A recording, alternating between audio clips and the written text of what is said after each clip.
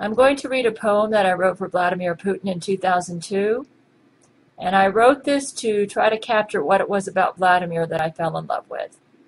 And in this poem, Rome is not referring to Pope Benedict, it's referring to the Jesuits, who unfortunately are the real leaders of the Roman Catholic Church. On September 11th, Rome assaulted America.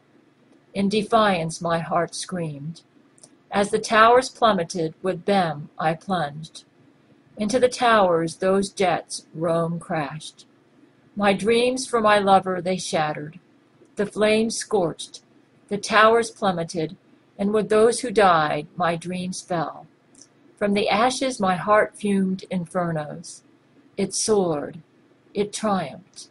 I saw the Russian president. His yearnings I sensed. He battled his wife's death. He battled Chechnya terror. He dared disdain. Like the actor forbidden me, he wore courage, greatness, honor. Now, with astonishment, with awe, 2 lions trip through my corridors. Now I long to dream with him his dreams, for the free, for the living. For these dreams he dared infernos, for honor, for liberty, for Russia, for justice, for fairness, for greatness, for courage, for life, for freedom, for richness. He dares to dream, for justice, for freedom from terror, for lovers, for dreamers to dance, to flower, for compassion, for largeness, for warm waves on shores.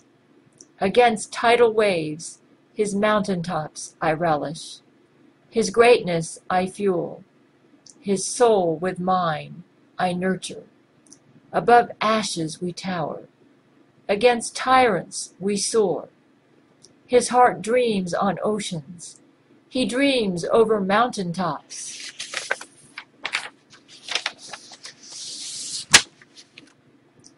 He merges with mine his dreams for justice, for love, for peace, for freedom.